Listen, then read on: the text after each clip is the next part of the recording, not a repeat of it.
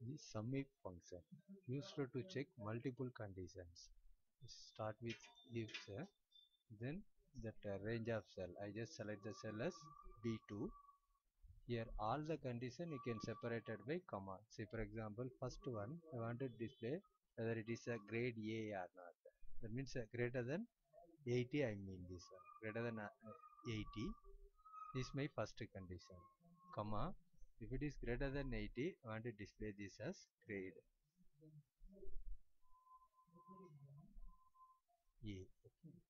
Then this is my second condition. If it is greater than 60, I want to display as grade 2 or grade B.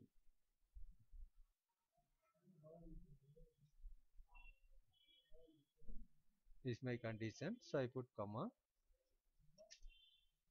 grade B I print. Then my third condition is like a grade C.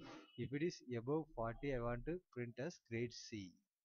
So this is my condition greater than 40.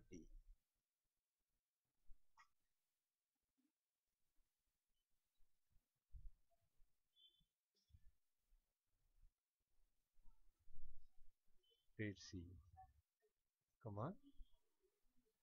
Else case I am using one more condition greater than 0. I just printed this as a fail mark. So now I close that one.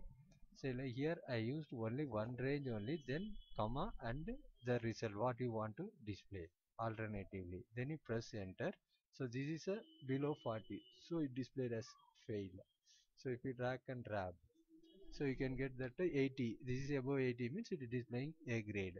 Then above 60 means B grade, like that.